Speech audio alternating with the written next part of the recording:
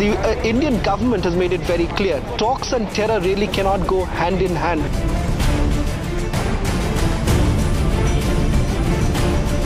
بھارتی میڈیا امن کی زبان بھول گیا. بار بار مفاہمت کی پاکستانی کوششیں بھی بھارتی میڈیا کے دل سے پاکستان کی نفرت کم نہ کر پائیں. Finally, Pakistan again being isolated at the platform of Heart of Asia. All countries will have a consensus that state-sponsored terrorism will not be tolerated. Heart of Asia conference میں بھی بھارتی میڈیا کا بس ایک ہی راگ: پاکستان تنہا ہو گیا. ہارٹ آف ایشیا کانفرنس میں افغانستان میں قیام امن کا معاملہ سب سے اہم. بھارتی ہٹ دھرمی کے باوجود مشیر خارجہ سرتاج عزیز کانفرنس میں شرکت کے لیے بھارت گئے تاکہ افغانستان کا کھویا امن لوٹایا جا سکے.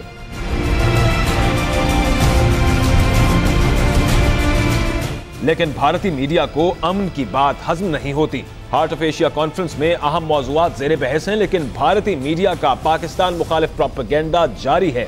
We are looking towards a situation where Sartaj Aziz will indeed participate in these multilateral meetings, but certainly he will be named and shamed and Pakistan will be exposed yet again today in Amrit. T V screens پر پاکستان مخالف بیانات، ٹکرز میں پاکستان مخالف hash tag. Narendra Modi نے تو پاکستانی مشیر خارجہ سے ملاقات میں پاکستانی وزیر اعظم کے لیے نیک خواہشات کا اظہار بھی کیا، لیکن بھارتی میڈیا کی خواہشات کچھ اور ہی کہانی سناتی ہیں.